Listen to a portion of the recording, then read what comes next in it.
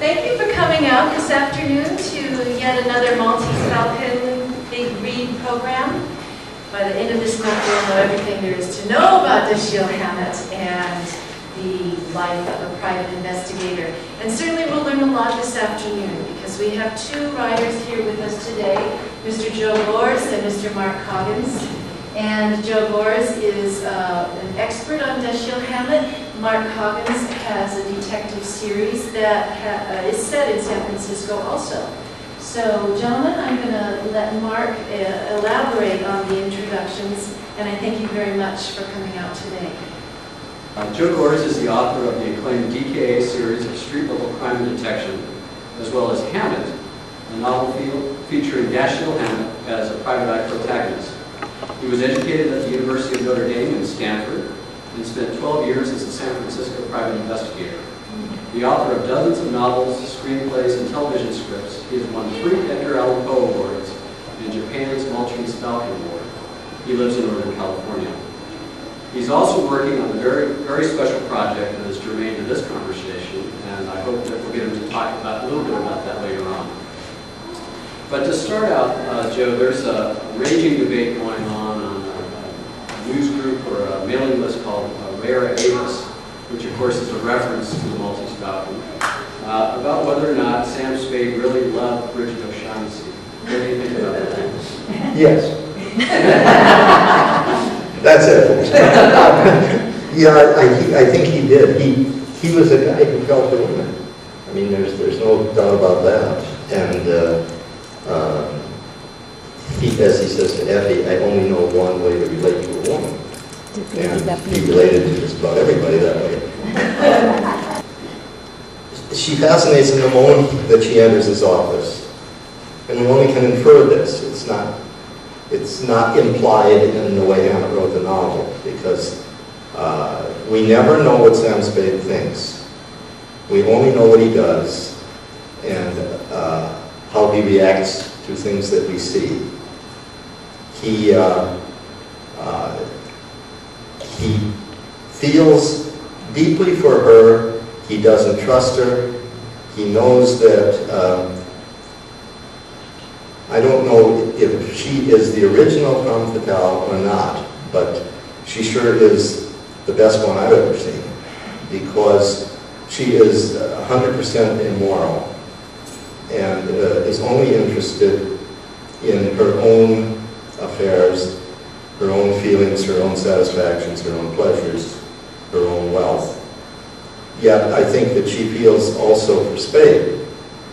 So there is a real spark going on there between the two of them.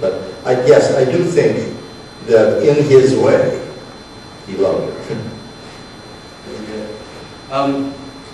Well, another question about her and their relationship. At the sort of final scene where he accuses her of having killed Miles, he points out that Miles had his gun on his hip underneath his overcoat, and he knew that Miles wouldn't be that dumb to do that. So that's sort of his tip-off that something was wrong in the whole setup. Do you think that he knows that from the beginning then that Bridget has killed Miles, or do you think it's something he comes to realize later? I think it's something he comes to acknowledge later. I think that at the very beginning, the very fact that you say this, Hammett used that scene once before in a short story called Who Will Kill Bob Teal, where he's killed behind this Continental op is killed behind a billboard. And a billboard figures in Archer's death too, because he rolls down the hill and then ends up behind a billboard. But in Who Killed Bob Teal, both the op and the old man who runs the Continental Detective Agency understands that the person that the detective is investigating would never be caught that way by the person he's after. But he could be caught that way by the client. Because after all, the client paid him. So you're going to trust the client. The client's going to say, hey, I got to talk to you. He would go up the alley or behind the billboard. But there is still a question whether, because 3 or 4 or 5 times in the novel, Hammett says Archer was as dumb as any man ought to be, which means that Archer could have been that dumb. And we get a little clue to Archer's not getting it when he first sees Bridget, and he licks his lips and looks at her, and Spade goes like this on the arm of the chair. No, knock that stuff off. You know, this is a client. But Archer is the guy who acts first and thinks later, I think. So I think he did have a question at the beginning, and he was hoping against hope, as his feelings for her deepened, that she was not the one who killed Archer, because he knew he couldn't let it go by.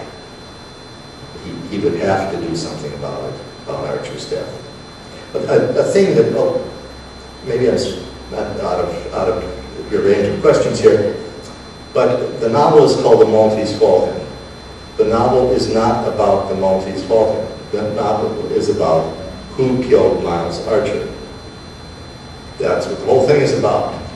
The rest of it, wonderful as it is a byplay over here in the corner that is going to intrigue everybody, and of course that's what we all like to think the novel's about, but that really isn't what it's about. And I have a question.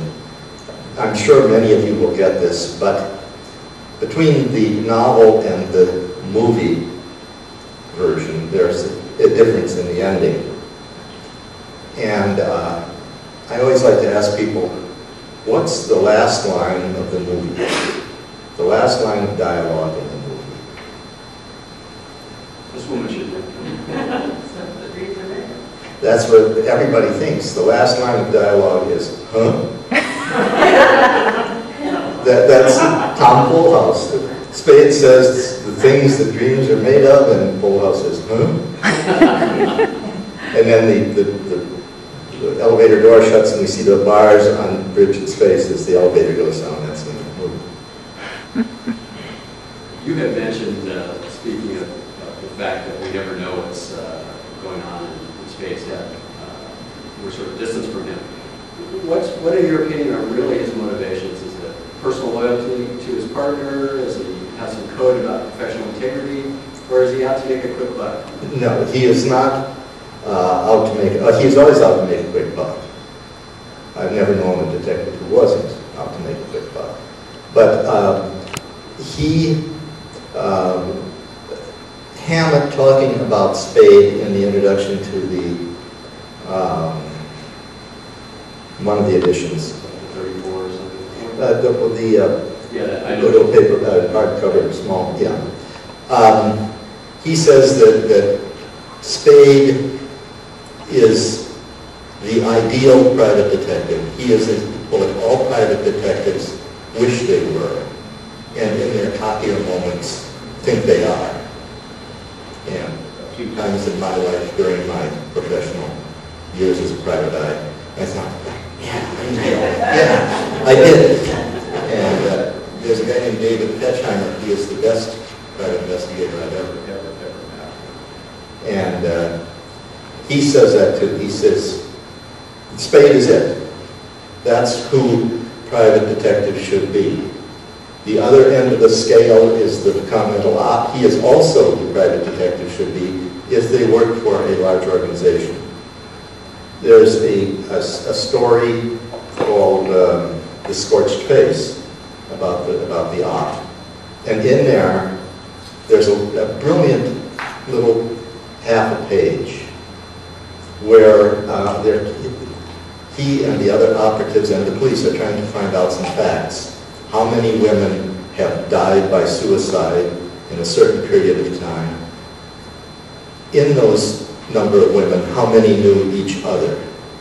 Now, this is the kind of puzzle you do get as a private detective. And in this brilliant little half page, he just talks about what they did. And what they did is dig and dig and dig and dig and dig. You never give up.